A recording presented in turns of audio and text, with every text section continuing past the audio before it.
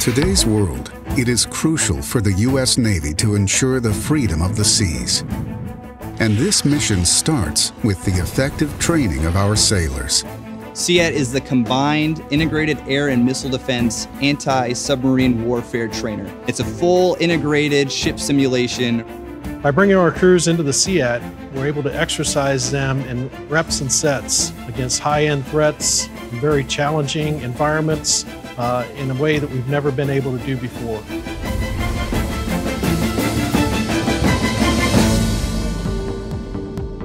CIAT's unique because of its ability to conduct full tactical training with real tactical software. The old way of training, a ship's combat systems had to be available. Ships may be limited in that ability to plan and practice because of maintenance. You're able to do more here because you don't have the outside obligations that you would have on the ship. There's no maintenance being run in your space. There's no competing events, no main space fire drills or anything like that that are going to get in the way of us fulfilling what we are here to do, which is to train.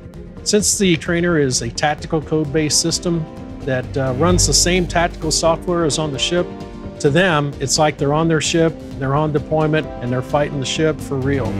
You can see it in its very design. Every square inch is built to replicate the warship. Whether it's a DDG or a cruiser, it can be reconfigured to match what your ship has. And it's fully integrated. So if you use the close-in weapon system or CIWS or the guns console, you're actually able to integrate in now with the full larger AEGIS suite.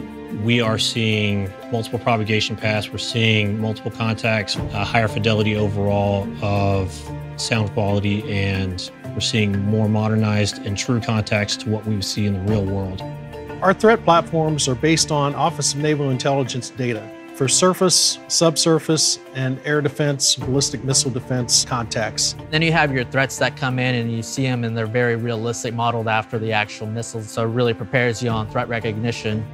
On board your ship, you're not able to interface your soft kill and your hard kill options. If you shoot a missile as a watchstander, you're not able to see the effects as it would pair with some of your soft kill options. Here you're able to do that. You run through the same scenarios and compound on those to make them from easy to difficult. So you throw them some easy scenarios, they build on that and they apply those lessons learned, and then we keep making it harder and more difficult and more difficult. And before you know it, they're combating multiple threats from different angles. When it's all said and done, we're able to pull together all the communications, pull together all the console actions, and then they present it back to us in a full screen debrief. And you're able to actually close that feedback loop immediately. When you observe something significant happening in the scenario, you can drop a bookmark, and then as you go into debrief, instead of fast forwarding through a 4-hour scenario, you can jump directly to a bookmark which captures the event worth debriefing. The CIAT is going to provide capability to get ready for the fight like never before. It prepares them, no matter how challenging the environment or how challenging the threat. You are really deeply immersed in the environment. You see missiles going off, you see effects of weather, you see clutter everywhere. Sometimes you feel like you're getting so immersed in it, and then you realize that, oh yeah, we're in a training environment. As a warfare tactics instructor, I'm personally committed to giving the waterfront training that is both realistic and relevant. Here at CIAT, I feel like we're achieving both of those objectives. The scenario is always changing, the threat is always adapting, and it forces us to grow and to mature as a watch team moving forward.